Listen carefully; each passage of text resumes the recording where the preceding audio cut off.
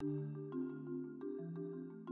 now standing in front of one of Michigan State University's most iconic figures, the Spartan statue. I made the mistake my first week of calling it Sparty statue, and I was quickly informed by upperclassmen that I am wrong and a horrible person. But don't fret, because I have now educated you, it is Spartan statue. Spartan statue is actually guarded before important football games such as the Michigan State versus Michigan game. So the marching band will sit here and make sure that Michigan doesn't come and paint it, or in the past Michigan has thrown inappropriate phallic objects at it. So just to make sure that that doesn't happen, people will stand out here all night in order to protect it. A lot of people will take pictures with the statue, climbing up on the sides and whatnot, as I have a few too many times. I was just informed that there's also a replica of this statue in the stadium. Apparently it is the first one of this statue.